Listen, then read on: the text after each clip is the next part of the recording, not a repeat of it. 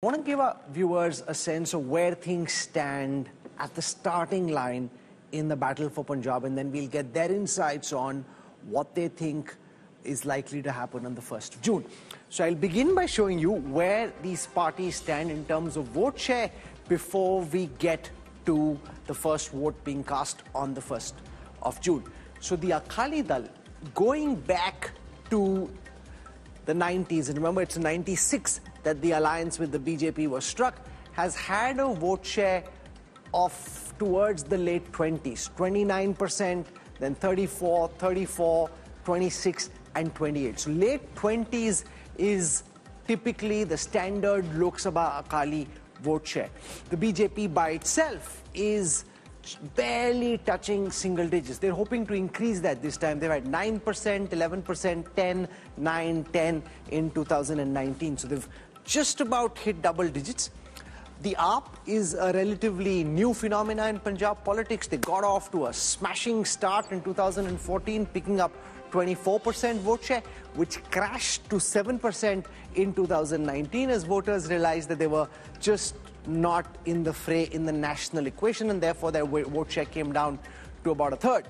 The Congress has had fluctuating vote share, but typically late 30s, 38%, then 34, 45, 43, 40. But you can see the swing in the movement here from as low as 34% in 2004 to as high as 45% in 2009. The Congress's vote share in Punjab can really yo-yo up and down, and that's really why the Congress is a big opportunity and also a big threat in Punjab. So that's as far as votes are concerned. Let's now come to seats and show you where these parties stand. So the Akalis, at the bare minimum, have two seats, two strong seats. Going back 2 decades, the Akalis have always had at least 2 seats. It's gone up to as much as 8 in 2004, but typically they've had 2 seats. The average has been close to 4.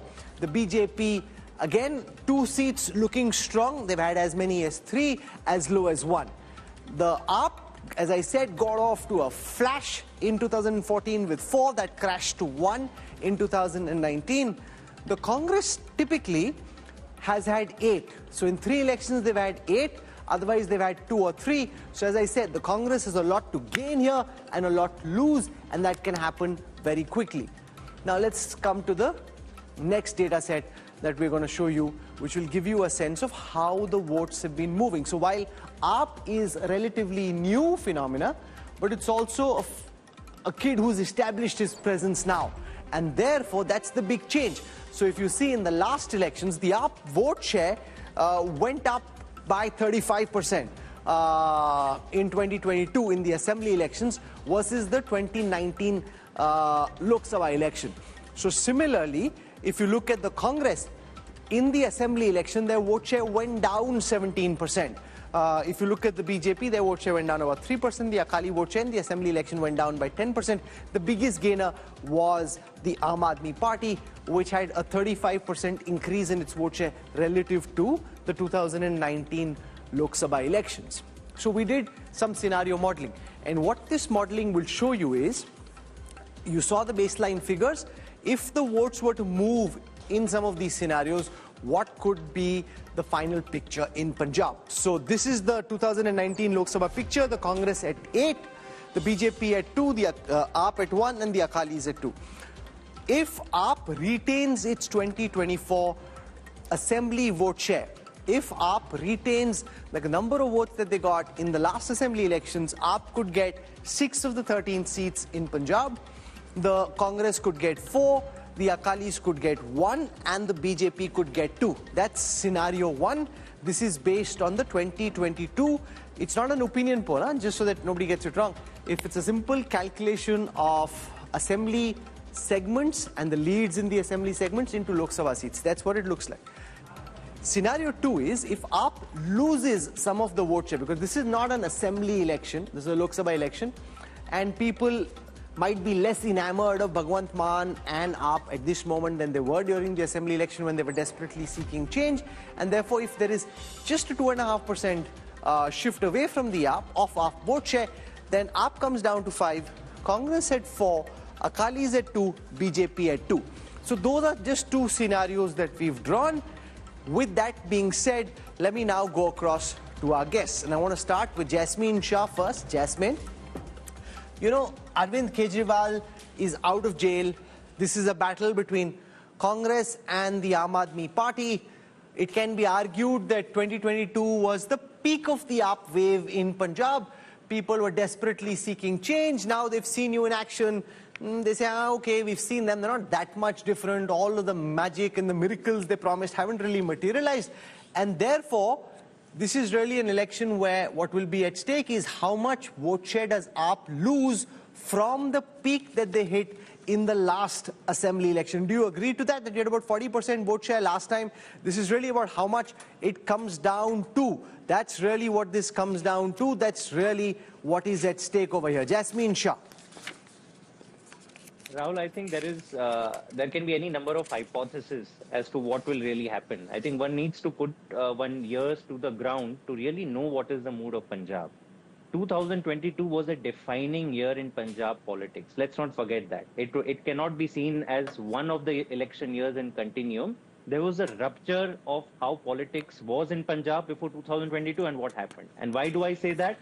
A party like Akali Dal, the strongest regional party, was limited to only 3 seats. 5 former and sitting chief ministers lost their election. Charanjit Singh Channi, the sitting chief minister, fought from 2 seats. He lost. Congress ne वापस उनको लड़वाया. I do not know क्या सोच के.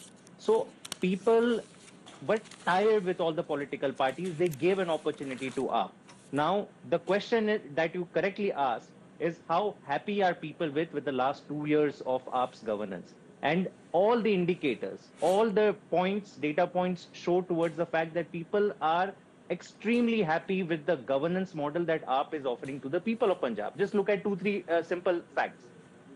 First, the electricity in Punjab is today being offered free to around 90% of the households. In this time where Modi ji has done nothing to rein in inflation, this is nothing but a boon. It's a vardhan that there is a government that is providing free electricity.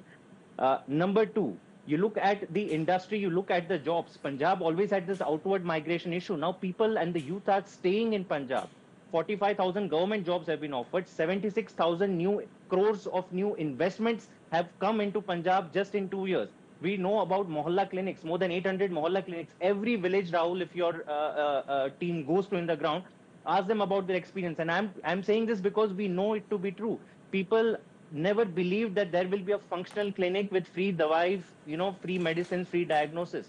So all of this has definitely only strengthened the fact that AAP came with a promise. It's delivered a lot in 2 years. So you're claiming, and naturally so, that AAP has done a fabulous job, that people are happy with this government, and therefore this will be a validation of the AAP's performance. Ramesh Vinayak, you've got your nose on the ground. Are people still as enamored with AAP as they were in the 2022 assembly elections, or do you think some of that craze and fever has now come down? Rahul, not really. I think, they are facing a semblance of anti-incumbency. Yes, they are using this free power of 300 units, as their trump card. They are also tom-tomming about, this more than 40,000 jobs they have given. But, there is a, anti-incumbency, but it's not, intense to the extent that it can upset their, apple cart, because, to be sure, Chief Minister Bhagwant Man's personal image remains clean, and he is a kind of, very spirited campaigner. I have seen his campaign, the way he is leading it with a very rustic idiom which business of Kejriwal being in jail impact AAP's perception on the ground in Punjab? Is that a negative, or is he getting sympathy because of it? I guess it won't have much impact in Punjab, to be very honest. I don't think it will cut a, sympathy kind of card in the state. But I think, AAP still is in the reckoning because of their track record, which, their spokesperson has listed. And, also, as I said, that, Chief Minister, still remains clean and above board, vis-a-vis other political parties. So I guess, AAP is pretty much in the game, and so is the Congress.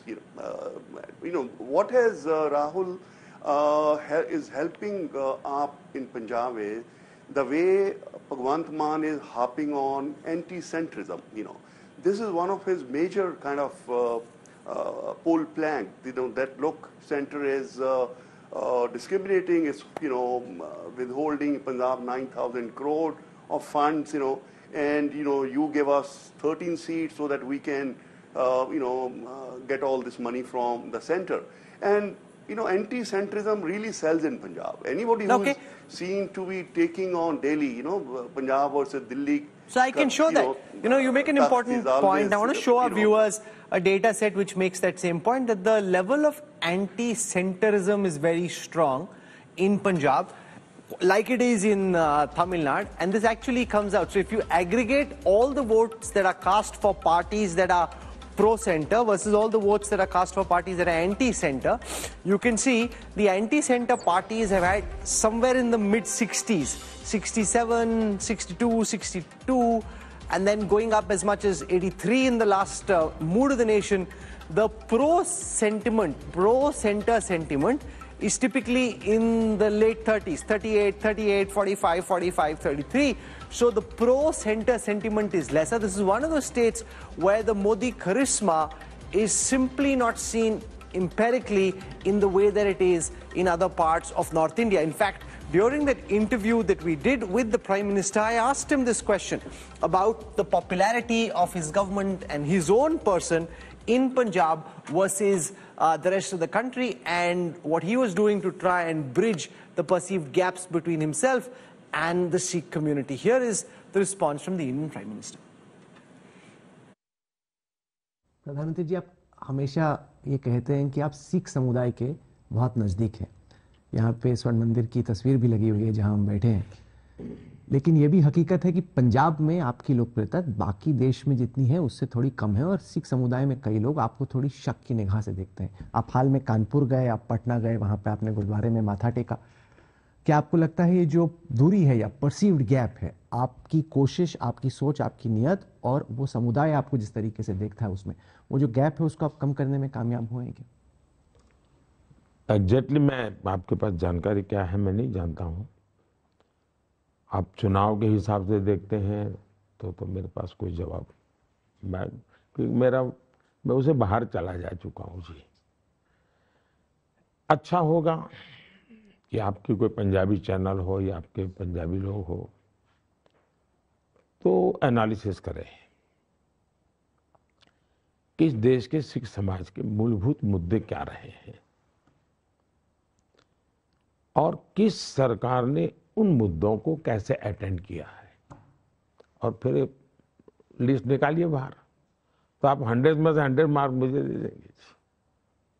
अब हो सकता है मैं उन तक नहीं पहुंच पाया, वरना मैं तो पंजाब में काम कर चुका हूं जी। मैं सालों तक पंजाब में रहा हूं और इमरजेंसी में मैं सिख के वेश में रहता था, अंडरग्राउंड था तो मैं सरदार के वेश में रहता था।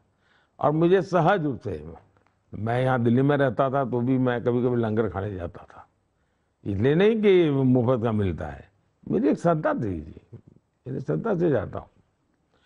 मैं आज भी मानता हूँ जी कि सिख समाज ने बहुत बड़ा योगदान किया है देश के लिए, बहुत बड़ा योगदान किया है।